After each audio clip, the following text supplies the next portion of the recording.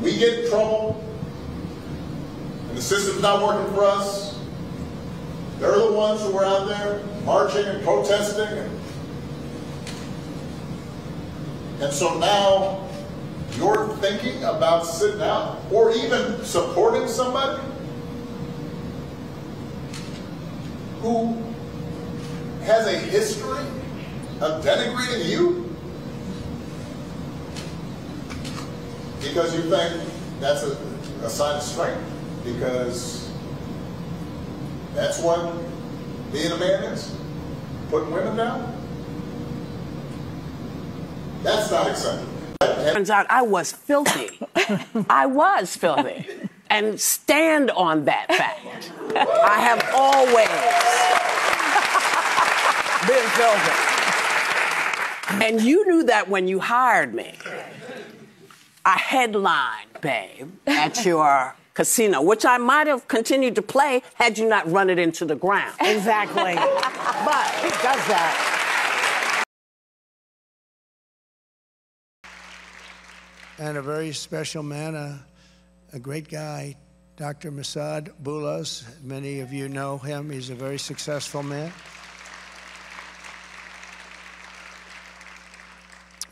He happens to be the father of Tiffany's husband, Michael, who's a very exceptional young guy, and she's an exceptional young woman, and she's going to have a baby, so that's nice. Thank you for being here. Thank you very much. Thank you.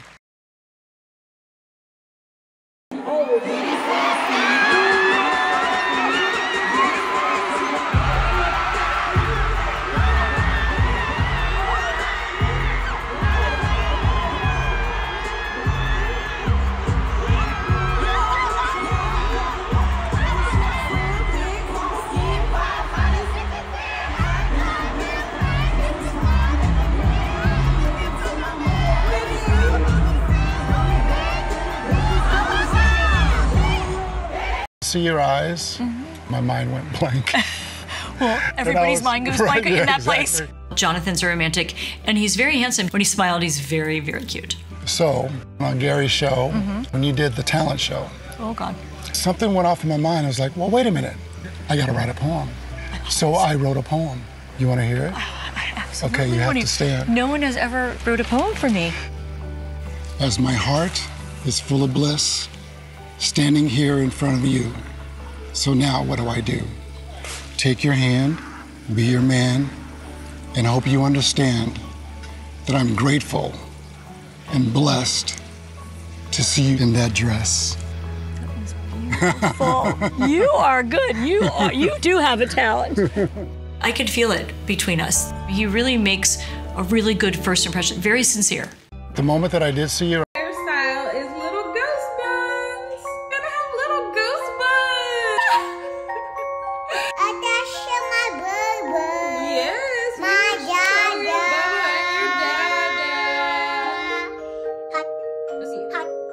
Do you like Casper the Friendly Ghost? Yeah. Yeah. I can see my head. I'm gonna show you as soon as I'm done, okay? You're gonna be so cute, you little ghost buns. Yeah. And then we're gonna put little eyeballs. Apples? Eyeballs for your ghost eyes. Are you ready for Halloween? Yeah. Yeah. Ready to see your hair? I'm so pretty. You are so pretty, princess.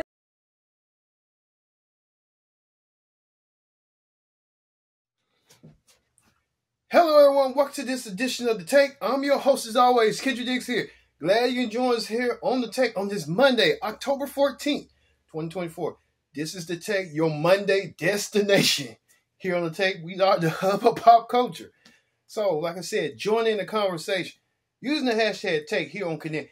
And don't forget to subscribe. Subscribe is caring. Tell a friend, call a friend, hit that subscribe button so you won't miss a thing. All right, what a take we have for you. Let's get to the big story. The big story this week is, man, former President Barack Obama calling out all black men that are on the fence or undecided about Kamala Harris. You know Kamala Harris is running for president this could be historic, her being the first female president of the United States. But Barack Obama saying there are some hurdles and some obstacles in the way, and he wants to address that right then, right now. We are merely 3 weeks away before the presidential election from tomorrow. So Obama and everybody else trying to catalyze the vote, trying to get all the vote going. Let's hear what Obama had to say right now. And on the other side, you have someone who has consistently shown disregard, not just for the communities, but for you as a person. And you're thinking about sitting out? I'm not. But, you know, because of Pookie might be. And you're coming up with all kinds of reasons and excuses.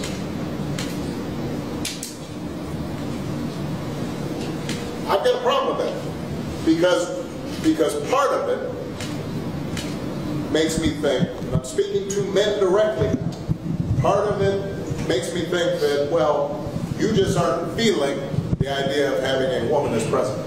And you're coming up with other alternatives and other reasons for it. And I think anybody you are talking to in a barbershop, anybody you are talking to in your house, in your family, at church, who is coming with that kind of attitude, I think you have to ask them, well, how can that be? Because the women in our lives have been getting our backs this entire time. They've been raising us and working and having our backs. And when we get in trouble and the system's not working for us, they're the ones who are out there marching and protesting. And so now you're thinking about sitting out or even supporting somebody who has a history of denigrating you because you think that's a sign of strength, because that's what being a man is, putting women down. That's not acceptable.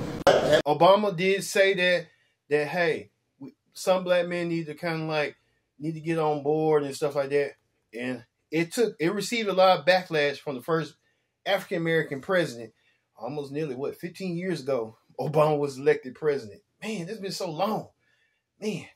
Well, let's hear a little bit of what people were saying right here.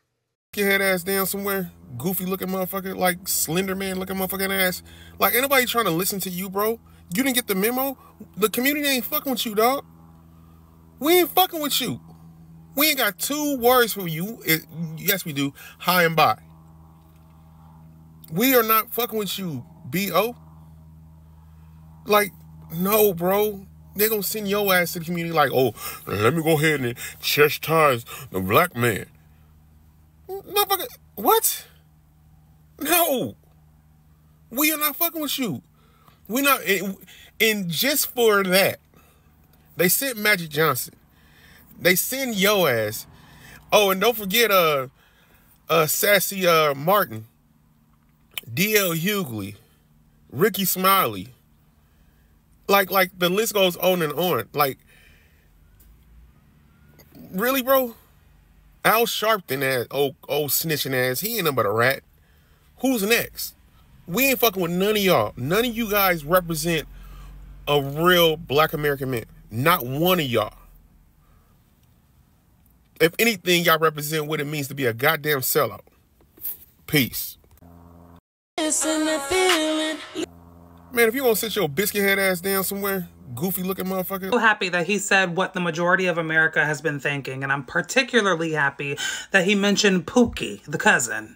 And that was a little political shade on Barack Obama's part because he understands that Trump specifically resonates with people who don't have college degrees. And that's not an attempt to put down people who didn't go to college. It's just been statistically proven that your level of education 100% influences how you vote. He also somewhat alludes to the fact that he's a biracial person and Kamala Harris is a multiracial person. Yet he was completely accepted and validated in his blackness. Whilst Kamala Harris has people like Candace Owens creating entire series and profiting off of questioning her blackness. And based solely on accolades and credentials, on paper, technically, Kamala would be more qualified to fill the role as president than Barack Obama was. I'm going to leave y'all with this. I 100% think that Hillary Clinton would have won the presidential race against Donald Trump had she not been affiliated with Bill Clinton. Had it been some random white lady from Montana who was a governor and had similar credentials, she likely would have won because Trump is not the popular candidate. But the issue with Kamala is the fact that she phenotypically presents as black and she's a woman. Intersectionality. Have a good night. Yeah, some people were a little bit upset and mad. People saying you can't tell me what to vote for, who to vote for, which they got the entire to and they're right. But Obama was trying to galvanize the base. So, hey, Obama trying to do what he can to get the votes out because he knows that there could be some trouble if Donald Trump is in the office. If another administration comes, who knows? Well, we'll see how this is going to go. Don't forget, we're going to have us on viral Obama and black men, calling out black men, and we'll have that special. We'll get more in depth on what's going on with that since we kind of like under a 30-minute show. So, hey, you know, they're going to be. All right, we move on to celebrity news. In celebrity news, Nicki Minaj did her concert and brought out this person.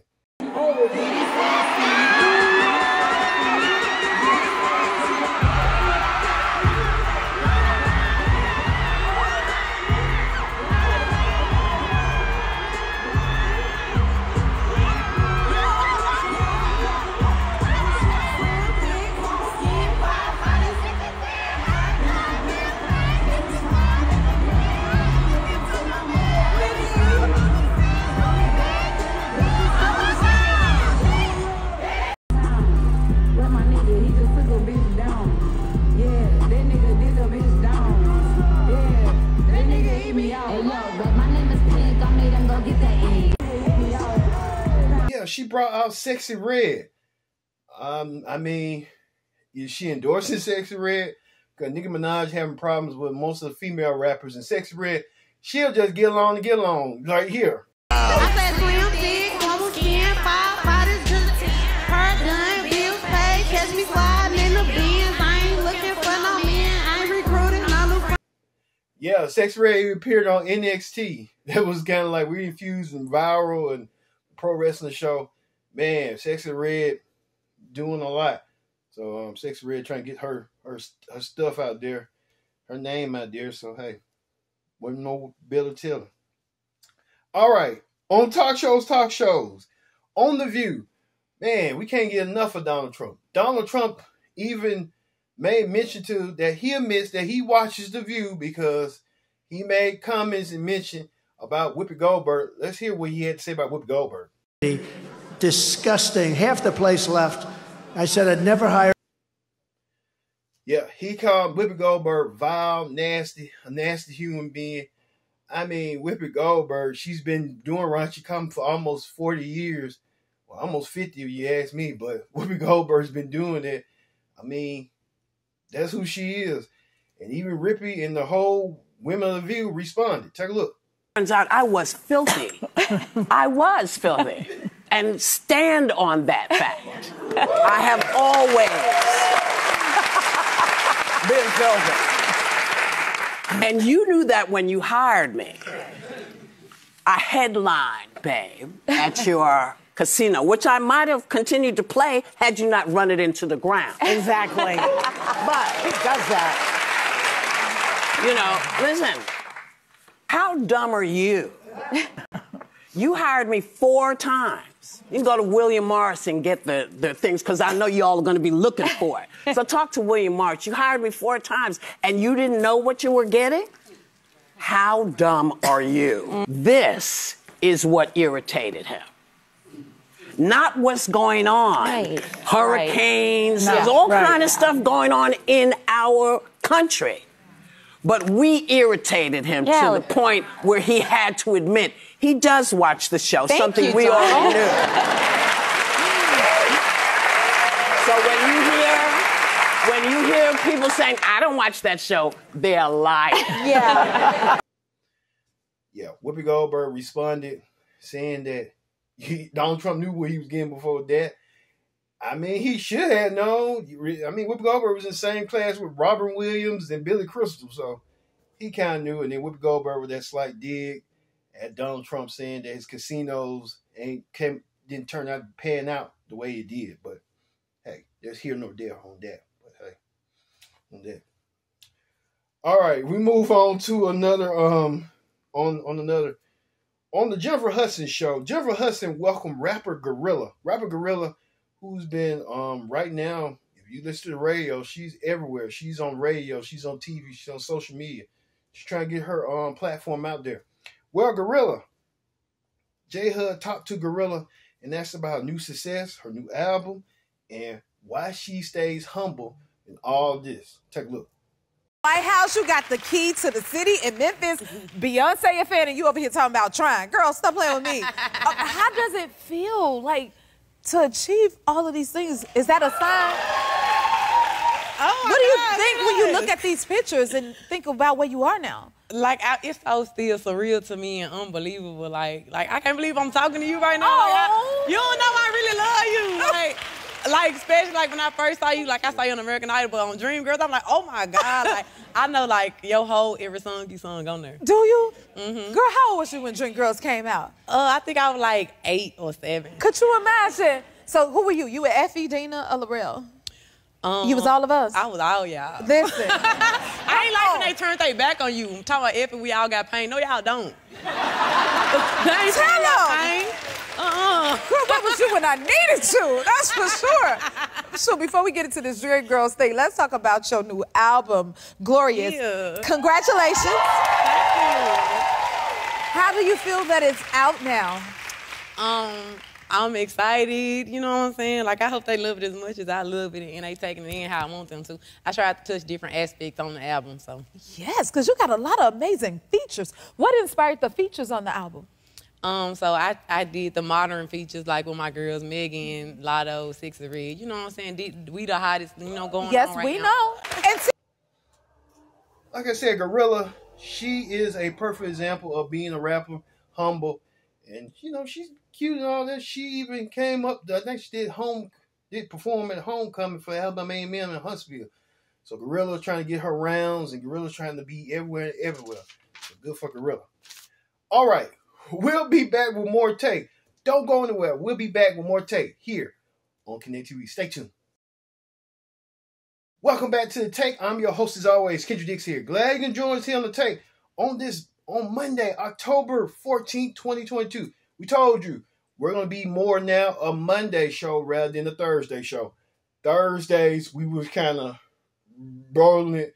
I think Mondays is even better. So we'll wrap up that whole week and put it in if we can on that Monday. So thank you all for watching. Don't forget to use the hashtag Take here on Connect. And don't forget to subscribe. Subscribe is caring. Tell a friend, call a friend, hit that subscribe button so you won't miss a thing here on the Take.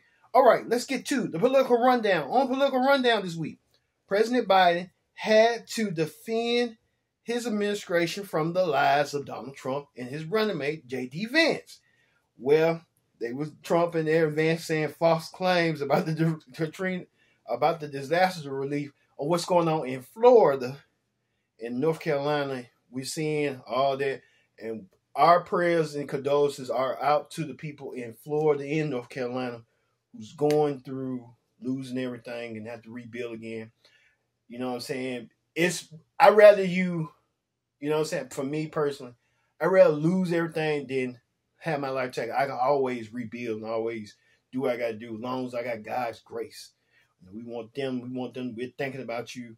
We hope you getting enough relief for rebuilding the process, Brad. So hey, let's hear what Trump and Vance had to say right here. And a very special man, a great guy, Dr. Masad Boulos. Many of you know him. He's a very successful man.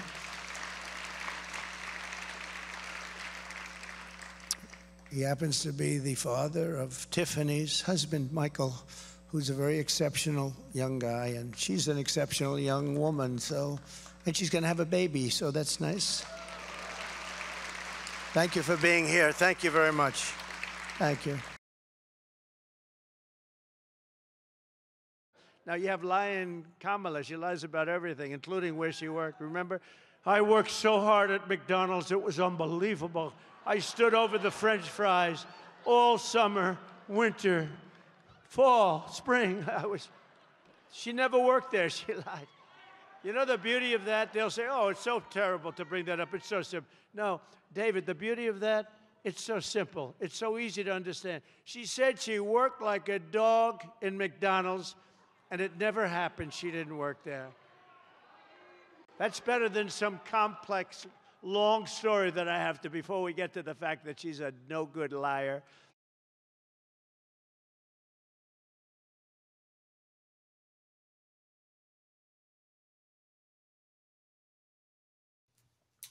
Man, Donald Trump, he's doing any and everything. He's kind of desperate right now. He'll do anything to win. I think that's what he's doing. He's trying to pivot to any and everything to make up stuff. That's why Barack Obama, we said earlier, saying that Trump's making up stuff and people believing it. So, hey, if people want to believe it, that's on them. That's on them. If they're Donald Trump supporters, we let them be. They will have to see what the reckoning be rather than you'll have to see what the reckoning be. All right. We get to the reality show clip down. The reality show clip down. On the Golden Bachelor, Jonathan writes a poem to Joan about love. Take a look. See your eyes. My mind went blank. Well, everybody's mind goes blank in that place. Jonathan's a romantic, and he's very handsome. When he smiled, he's very, very cute. So, on Gary's show, when you did the talent show, oh, God. Something went off in my mind. I was like, well, wait a minute. I got to write a poem. So I wrote a poem. You want to hear it? Okay, you have to stand. No one has ever wrote a poem for me. As my heart is full of bliss, standing here in front of you. So now what do? Take your hand, be your man, and I hope you understand that I'm grateful and blessed to see you in that dress. Beautiful. You are good. You do have a talent. I could feel it between us. He really makes a really good first impression, very sincere. The moment that I did see you. All right, Jonathan saying all these crazy words about love. I think he's really in love with Joan. Yay. So we'll have to wait and see. But I think Joan's kind of like, they always do that on these shows. They want to be famous and then they don't find love, but they just want their TV time just to say they was on TV. That's why I think The Bachelor and all these shows, they don't want to find love. Some people do find love, some people don't. I think the original Bachelorette, when the girl was on there with the glasses, she found love, and you can tell. But everybody else, this just a show just to keep on the boat rolling. That's how it be. So, hey, he said, I'll walk on the plane on my mind. Don't think about a plantation, man. Just scoot away from that. Just scoot away from that. Find you a sister. Find you a sister. Find you an old sister. Old school sister like you. The old school cat dad, you can find an old school sister who's out there. She's like a MILF or something. You know how they go. All right. On The Voice. Snoop Dogg. Who would put Snoop Dogg as a judge? Snoop Dogg don't even sing. He's a rapper. But Snoop Dogg sung Sexual Seduction, so I guess that counts. But, I mean, Snoop Dogg don't know about singing. He know about rapping. I know the other three, Michael Bublé, Reba McEntire, and Gwen Stefani, they know about singing. Well, Snoop Dogg tried to poke fun at Reba, and Snoop Dogg tried to play too many tricks on Reba with this. Yes, sir. I need you to hold on tight with all your might, because these are the last three contestants of the night. I like it. We made it this far. Yeah, hold on tight. Did we make it this far to mic. get this far? We're doing good. Oh, yes. Y'all got to come to my dressing room one time. All right. Oh, no. I'm scared of your dressing room. I think you brought the essence of Snoop's dressing room to us. Reba? Yes. All right, Snoop Dogg saying that Reba need to come to his dressing room. Reba, you go in that dressing room, you ain't going to be the same Reba McTire. You're going to be walking in as Country Reba, and you're going to be leaving out as, you know what, we had Reba. That you're trying to be forgetful, like, what went wrong, huh? You know how that be. Snoop Dogg trying to tease and get her in there. Snoop, stop, man. But you trying to get her out her element like you did Martha Stewart. I remember that. All right, on Dancing with the Stars, Family Matters star Reginald Van Johnson returns home to ABC. And Reginald Van Johnson doing this dance that he literally didn't know existed. Take a look.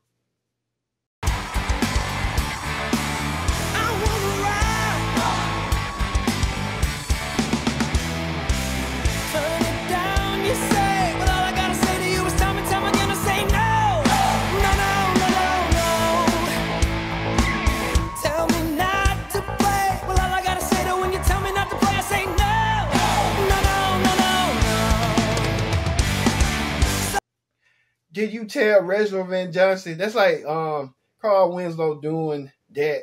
What's Steve Urkel at? Steve Urkel need to come out here and show him how to do it and do it the right way. Because he looked like he was out of place. He was just out of bonds and stuff. He was like, where do I go? Do I go here? Do I go there? But, hey, we got that. All right. On the viral video of the week.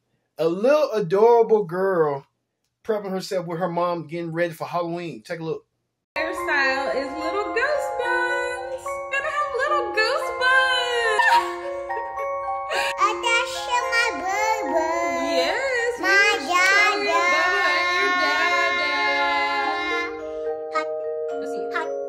Do you like Casper the Friendly Ghost?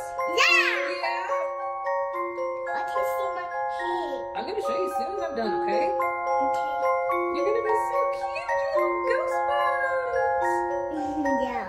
And then we're gonna put little eyeballs. Eyeballs? Eyeballs for your ghost eyes. Are you ready for Halloween? Yeah. Yeah. Ready to see your hair? I'm so pretty. You are so pretty, princess. That's so adorable, so cute. The girl getting herself ready for Halloween. Halloween is nearly about a couple of days away, and she's prepping herself on Halloween. Ooh, what could be next for her? Only time will tell, and we will see what she's going to be dressed like for Halloween. We're going to keep up with her, and when we do our Halloween special, we'll do it. So, hey, let it be. All right, that does it for the Take. I've been your host, Kendra Dick, saying so long. We'll see you next time for another edition of the Take. See you later.